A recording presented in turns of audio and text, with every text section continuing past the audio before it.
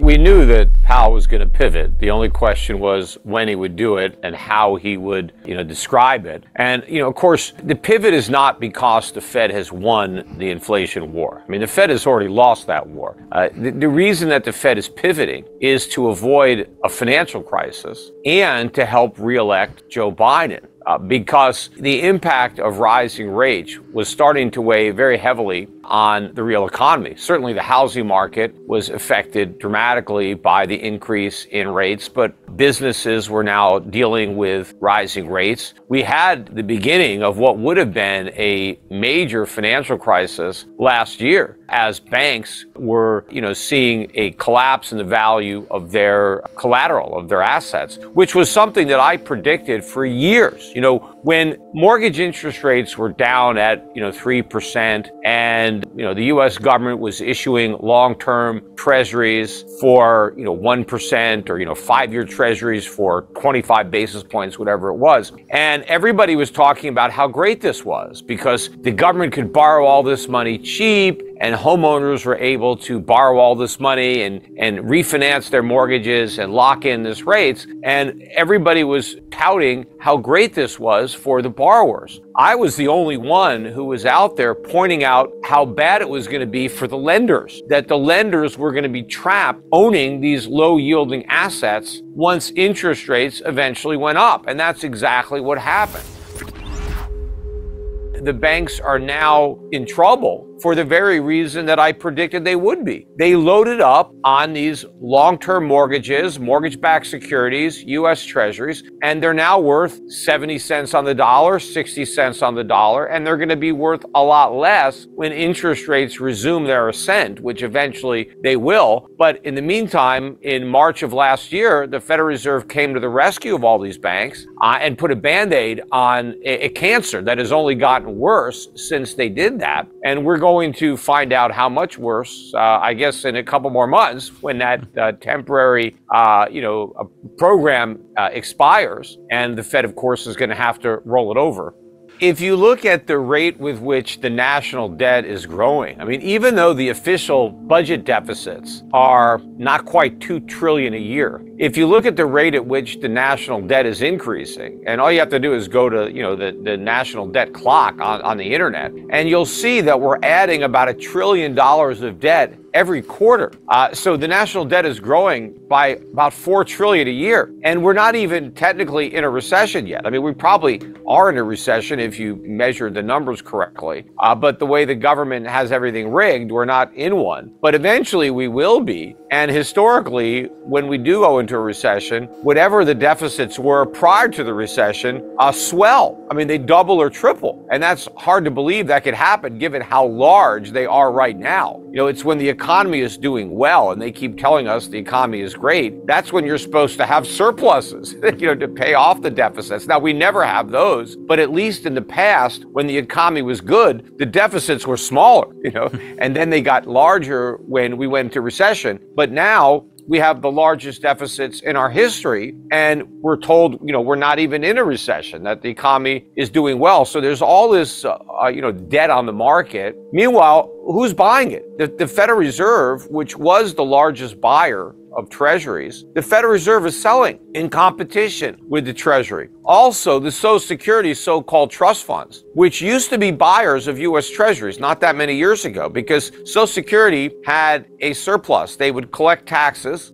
payroll taxes, and then pay out benefits, and there was some money left over. And what the Social Security trust funds did with that money is they bought treasuries. Well, now, given how weak the economy is, how many people have left the labor force, there's a net deficit. Social Security, despite all these jobs that are out there, people have 2 or 3 jobs now, they're not paying enough payroll tax to cover the baby boom in retirement. So the Social Security trust funds are already selling U.S. Treasuries. So they've gone from buyers to sellers, just like the Federal Reserve. The other big buyers of treasuries were the Bank of China, Bank of Japan. They're not buying anymore. So who's buying all these treasuries? I mean, I don't know. I don't know anybody who wants to buy them, really. So there's a huge problem. And that's why I believe that the Fed is going to go back to quantitative easing before the end of this year. I just don't see how we're going to make it through the entire year if the Fed continues to sell treasuries, especially if the dollar starts to fall, which I believe it will. I think that the main reason that the Fed succeeded in bringing down the official inflation measures, the CPI headline number, was the strength of the dollar. The dollar had a huge run in anticipation of all of the rate hikes that would be, implemented to try to bring down the inflation rate. And I think it was the strength of the dollar. And the dollar index went up from about 90-ish to 115. And I think it was that dollar strength that brought down oil prices, commodity prices, and helped bring that pressure on the headline numbers. Well, the dollar has already backed off from 115 now to it's around 102, 102 and a half. But I think that we're going to fall substantially, probably throughout 2024, and that is going to reverse that progress. And I think right now, where we are on the CPI, where we're in the low threes, that's really the trough. And I think, sometime during this year, we're going to start to see the year-over-year inflation numbers headed back up. And so we never quite made it down to 2%, and now we're headed back up. But I don't believe that that's going to derail the return to quantitative easing, because I think the Fed is going to have to decide that higher inflation is better than the alternative. Because if the Fed does, pull the rug out from under the markets and, cancel the rate hikes that everybody has factored in and continues to raise rates, and continues with quantitative tightening, the whole market's going to implode. The stock market would crash, real estate, the whole fiscal situation, the banking sector. We could have a worse financial crisis than 2008, and all of this during an election year. And I don't think that Jerome Powell is going to let his boss have to run for re-election in that type of environment. And I think for all the talk, the Biden administration wants to pretend that the Fed is independent. It's not independent at all. I mean, they're talking to Powell, and Powell's got his script, his marching orders, and I think he's going to follow it.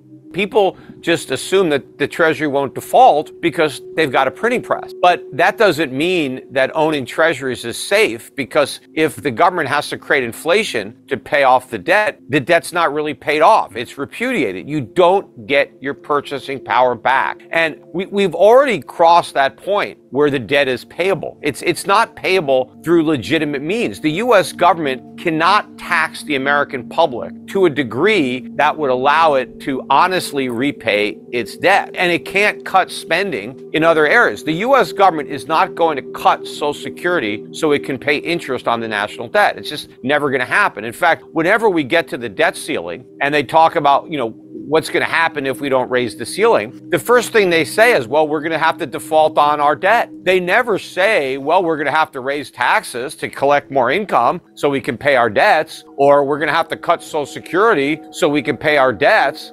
The government tells us right up front, if we can't borrow more money, we're defaulting on the money we've already borrowed. I mean, they admit it's a Ponzi scheme. So the only way to avoid default is to inflate. But there is no viable way to honestly repay what's been borrowed, because we've borrowed way too much. The government can't do it. In fact, if you look at the nature of the debt, in the next year, just the next year, about a third of the national debt matures, which is over $10 trillion. And when you figure the new money we have to borrow, over the next year, the U.S. government has to finance about $15 trillion of debt. Well, who wants to loan us $15 trillion? Now a lot of that debt is the debt that's maturing. But the people who own that debt may not want to roll it over. They may want their money back so that they could do something else with it. That's what happened with a lot of the banks. That's why one of the reasons the banks were in so much trouble and needed these bailouts is their depositors wanted their money back because they had better places to put it. Like they could just put it in a money market and earn 5%, loaning it to the U.S. government. The banks were paying nothing. And so the customers wanted their money back, but the banks didn't have it because they loaned it to the government themselves for 10 years, at 1%. Or they loaned out a 30-year mortgage at 3% and they didn't have the cash. So, the U.S. Treasury is in the same position. So in order to prevent all of this, they're just going to print money. And again, that's not a get out of jail free card. And I hear people say, well, you don't have to worry about the governments that borrow in their own currency because they're never going to default. Well, yeah, but Argentina borrowed in pesos, although maybe I shouldn't use Argentina as an example now. They're back on, maybe they're on the right track. But in the past, they made all these mistakes, or Zimbabwe, or there are a lot of countries that had hyperinflation. They were making up this transitory nonsense in order to avoid raising rates. In fact, if you remember back in 2021, when inflation, the way they measure it, right, first moved above 2%, instead of raising rates, they decided to reinvent their mandate. And they said, we're targeting average inflation now. We don't just want inflation at 2%. We want a historically average rate of 2%. So Powell said, we need to make up for the fact that we had a few years below 2%. Now we need to let it run above 2% for a little while just to kind of average it all up, which was a bunch of nonsense in the first place. But Powell was just looking for an excuse not to do anything about the inflation problem because he was afraid of what it might do to the real economy. So they made up this, this BS about inflation averaging. Yeah, nobody asked Powell about inflation averaging now because look how much higher than 2% inflation has been. And even the Fed will admit that it's not going back down to 2% until maybe 2025 or 2026. So how much lower than 2% is inflation going to have to run to bring the average back down to 2%, when right now the average is so much higher than 2%? So that inflation averaging went out the window, right? Nobody talks about it. It's like, you're not allowed to mention it. But that is the last official policy. They never officially abandoned that and said, you know what? Forget about inflation averaging. All we want to do is get back down to 2%. We don't care if it averages 5 or 6 or 7%, along the way. We just want to get back to 2%, because if that's the case, if you only have to average down low inflation, but you never have to average down high inflation, right? In the long run, inflation is going to be much, much higher than 2%, and that's what the gold market still hasn't repriced. Gold is still reflecting the belief that the Fed's going to succeed and that over the long run, inflation is going to average 2%. It's not. It's going to average much higher than that, probably average closer to 20% than 2%. And when the market has to price in gold, a present value of gold, given a much, much higher future inflation rate, then gold needs to be priced much higher, and it will be.